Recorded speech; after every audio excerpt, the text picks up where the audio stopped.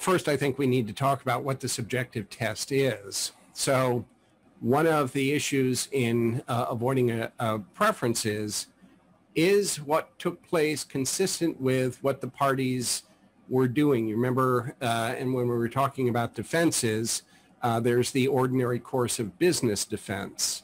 Well, is what happened there something that fits within the prior course of that debtor dealing with that creditor?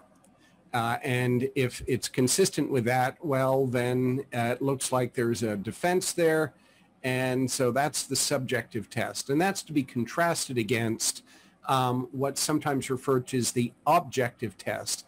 And the objective test is not looking at the relationship between that particular debtor and that particular creditor, but rather what is common industry practice within that particular milieu, whether it's you're dealing with a merchant that's buying and selling merchandise, or construction company that's buying building equipment and then turning around and paying for the equipment.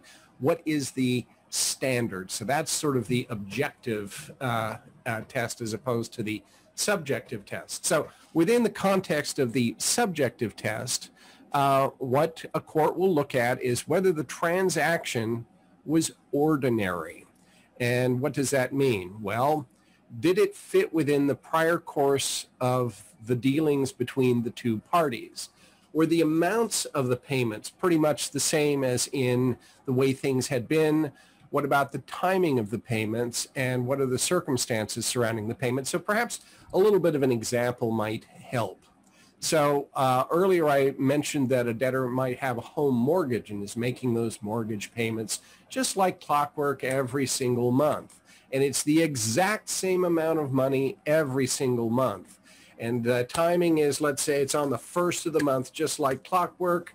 Well, this is going to fit within the subjective test of the defense as an affirmative defense, because here the recipient of the payments can say, hey, look, this is exactly how it's been from the time this debtor got a mortgage.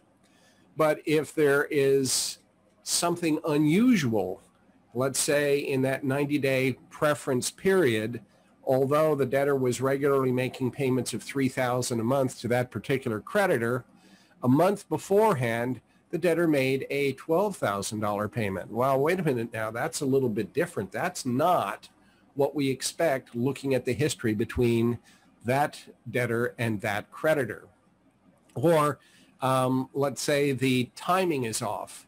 At one time, it was on the first of the month. Now, debtor lets it slide, 60 days, 90 days makes a payment, 120 days makes a payment. Now it no longer looks as if this is fitting within the ordinary practice between that debtor and that creditor. So those are the things that a court will look at to see, is this a preference, or is this something that Congress has set aside as, no, this is not considered a preference?